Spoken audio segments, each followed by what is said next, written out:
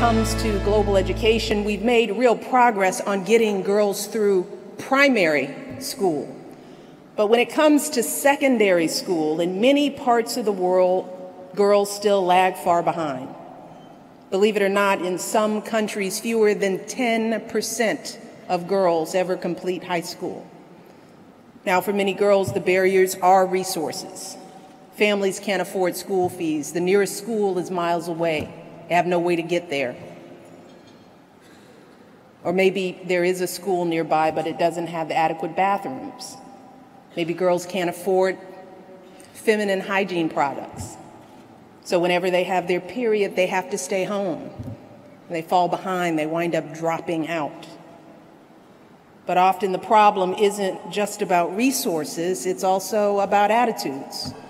Because when girls hit adolescence, that's often when they're first subjected to the beliefs that the societies hold about women.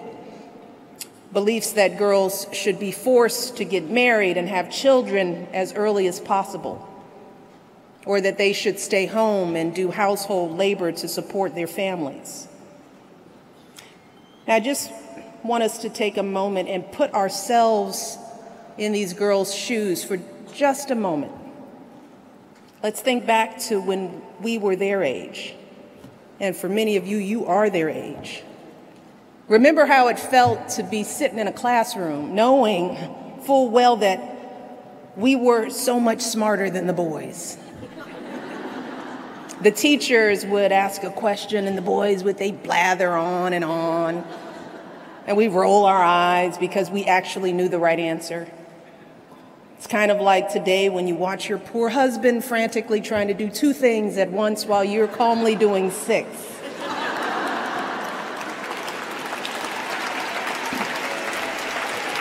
You will understand this as you get older.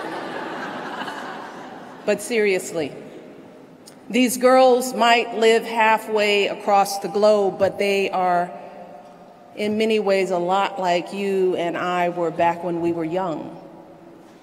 They are so talented. They are curious. They are outspoken. They have so many ideas about what they're going to be when they grow up.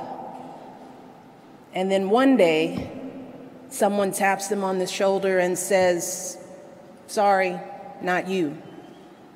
You're a girl. You have to stay home. You have to marry a man 20 years older than you and start having children of your own." Think about what that would have been like for you.